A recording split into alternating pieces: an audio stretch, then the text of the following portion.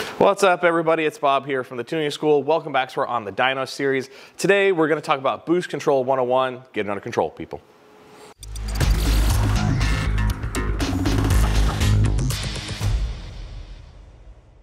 All right, so on today's video, we're going to talk about boost controls for turbos and superchargers. That's right, I said you can control a supercharger's boost.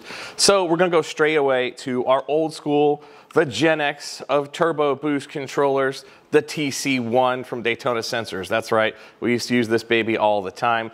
Now, obviously, guys, on a turbo, you have to control the boost, and we talk a little bit about what normal boost levels are for every engine. So let's talk about it. For GMs, LSs, and LTs on pump gas, you can normally get away with about 7 or 8 pounds of boost on pump gas before you get to too much of a knock situation.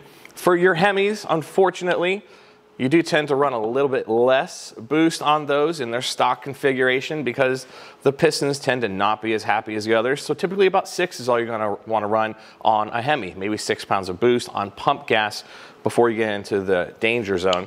And our Coyote friends can run about double that. That's right, they can run about 10, 12 pounds of boost on pump gas before they start to run into issues. So with a turbo, it's obvious you have to control it, otherwise the turbo just speeds up from the exhaust gas flow and goes bananas and you get all the boost.